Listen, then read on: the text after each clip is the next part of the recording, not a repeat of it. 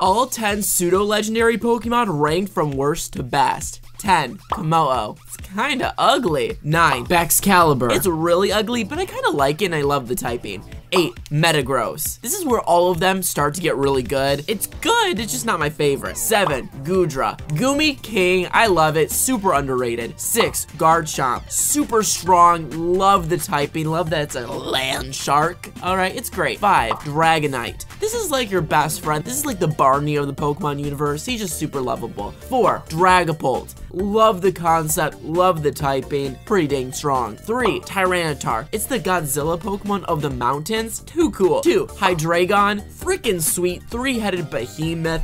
Laser shooting demon god. I love it. But number 1, Salamence. I think this is the perfect dragon Pokemon. It's just so menacing, cool looking. Salamence forever. Did I get it right?